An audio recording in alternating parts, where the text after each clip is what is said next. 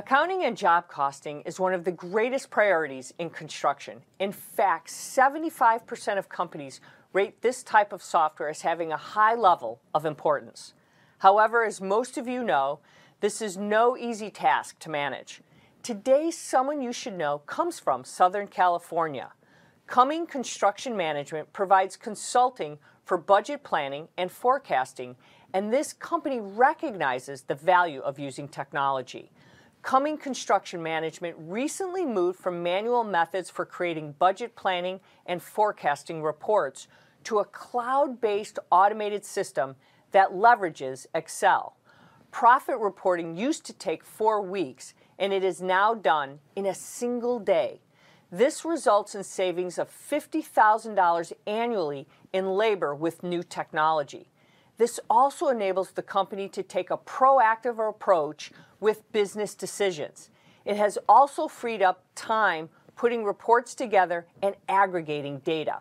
Now, the company spends more time on the value-add side of finance. Previously, I sat down with Dominic Di Bernardo, Director of Operations at Cumming Construction Management.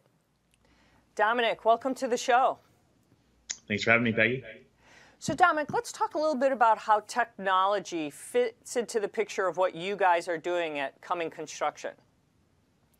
Well, we're using technology to automate processes, streamline legacy processes. For example, coming to the budgeting process, is a very manual process that was done in Excel, and there was, version control, the lack of audit visibility, and just the cumbersomeness of sending files back and forth and not having a single source of truth and no process flow. So we wanted to find a technology solution that could help us address some of those issues, among others.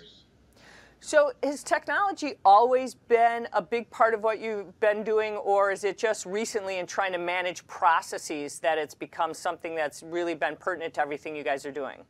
I think it's something we've always tried to stay ahead of the curve of, and I think just we've gotten to a point where in our growth curve where there were certain areas of the business that maybe technology wasn't a high priority focus, and we found weak spots and wanted to fix those before they became bigger issues as we continued to grow.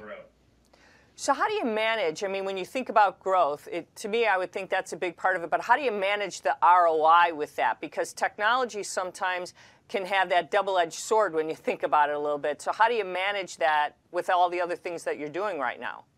I think it's one of those things that you have to make sure you carve out the time to get it implemented. The ROI sometimes can be hard to measure, but there's certain things that the ROI in the beginning may be minuscule, but we know that there's a longer term picture that we have to address, right? So we have to look out into the future and kind of figure out where we think we're going to be in 3, 5, maybe even 10 years, and figure out what the ROI is over a longer term or a longer horizon, I think.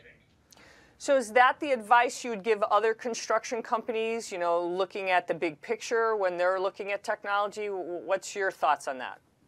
Yeah, I think you always have to pair the investment you're going to make with where you think you're going to be in the future. If you're in a declining business, you're probably not going to want to make as big of an investment in technology unless you think that investment's going to help you, somehow get over that hump. And is there one technology that you think has helped you guys get over that technology hump, or is it just a whole host of things that you've implemented over time that you said has really helped you guys be at the cutting edge of things? Yeah, I think it's the compounding effect of the decisions we've made over the course of our 20-year history of, leveraging and implementing technology as we've seen fit. Every time we see a problem that we can fix or improve with technology, we try to adapt that as quickly as possible to help us stay ahead of our competition.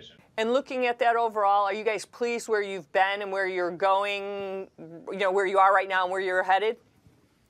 Absolutely, and I think we've probably made more progress in the last 3 years as far as the technology we've adapted than we have probably the prior 20. And I think that's a big part of that is how fast technology is advancing.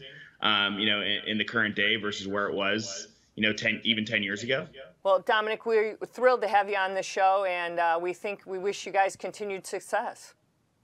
Thank you, Peggy. All right, that's our sub you should know. So stick around, we've got more to come.